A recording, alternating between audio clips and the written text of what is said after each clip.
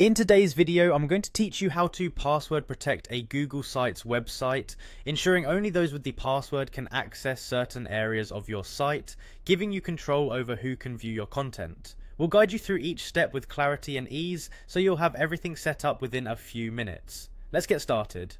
First, you want to open up Google Forms. From your Google account, navigate to Google Forms and click on the blank form option to create a new form from scratch. This form will serve as your login interface, so the first thing we're going to do is name it Login. This will help you keep things organized and easily accessible later on. Next, let's change the form's default question to password. We'll use this to prompt users to enter the password before accessing your site.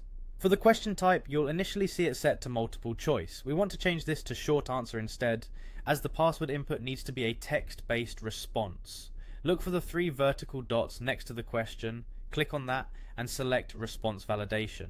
This ensures that users can't submit the form without entering the correct password. Select Required to make sure the question must be answered before submission.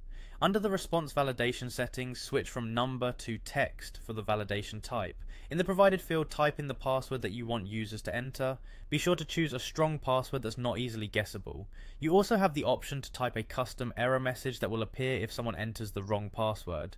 This can be something like incorrect password, please try again. Moving forward, click on Settings in the top right. Here, go to Presentation and look for the confirmation message section. Click on it to edit. This message is what users will see once they've entered the correct password and successfully logged in. Type a welcoming or informative message for your visitors. Finally, click on Publish to make your form live. It's good practice to verify everything is set correctly by viewing your form in preview mode to ensure the password entry functions as intended. With the form ready, let's transition over to your Google Sites. Open up your site and in the menu click on Pages. You'll want to add a new page where users will be prompted to log in. Click on the plus icon to create a new page and aptly name it something like Members Login. With the new page ready, click on Insert from the right hand menu, then choose Forms. You'll see a list of your forms appear, so select the login form you just created.